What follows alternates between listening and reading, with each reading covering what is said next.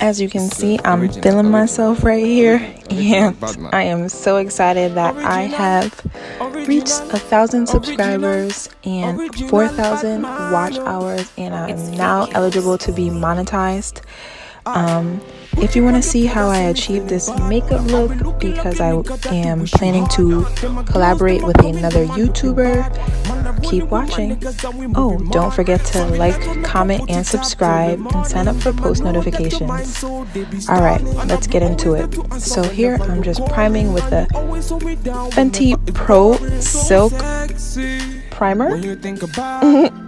I'm gonna link everything in the description box below. I am using a oldie but goodie Nars Luminous foundation. I am going in with my NYX first primer base, and I am blending it all over my face, and I sped it up because you guys get the point. And now I am just finishing making sure I blend it all over my eyes, my face, my chin, my neck, all over. Still blending because I guess I used 3 pumps and I shouldn't have, and the color is just off to me, so that's why the light keeps changing. So now I am concealing with another oldie but goodie, but hey, it works for me. I'm using the LA Girl Pro Concealer in the color Fawn, and I'm just concealing certain areas of my face that I just want coverage at. So under my eye, my lip, my chin, and I'm just blending it out.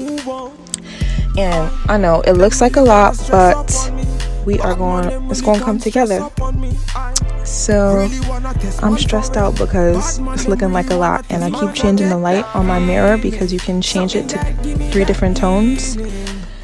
So now I'm carving out my eyebrows, and I am just going to go in with my Anastasia Beverly Hills dip brow, and I'm going to outline it and just kind of give it some shape. And as I'm doing my makeup, I'm just watching a fellow YouTuber.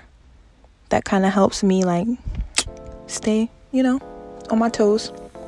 So now I'm going in with the Fenty contour stick in the color Truffle, and I'm just going to blend that out with my contour brush by Real Techniques.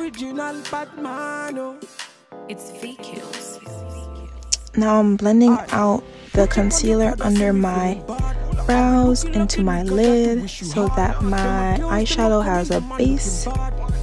And now I'm highlighting with the Fenty concealer in 270 just to brighten up the area a little bit more because I want a lot of coverage. And again, I did change the light inside my vanity mirror because it was just looking like a lot, and I want to see what's going on. So now I'm going in with my Fenty powder in the color Honey, and I'm just cleaning up my contour with my beauty blender. Now I'm using that same powder in the color Honey, and I'm dipping it with my beauty blender, dusting it off on my arm, and just trying to set my under eye.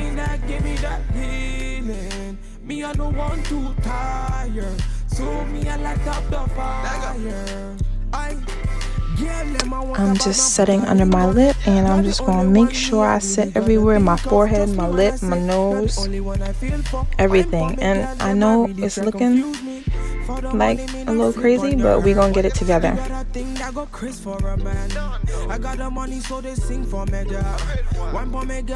So now I am just trying to set my reverse contour with my Laura Mecier translucent powder in the color Honey, and I'm using the Huda Beauty Desert Storm palette, and I am just using that orange color eyeshadow, and I'm just giving myself a little something in my eyes. And I'm just trying to, like, my brows weren't coming out the way I wanted it to, so I'm just trying to give myself a little something. And now I'm setting my cream contour with my Mecier translucent powder in the color Honey.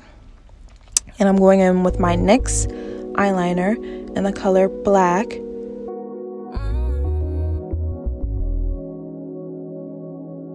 Now I'm just going to wipe away any excess powder with my Sephora powder brush.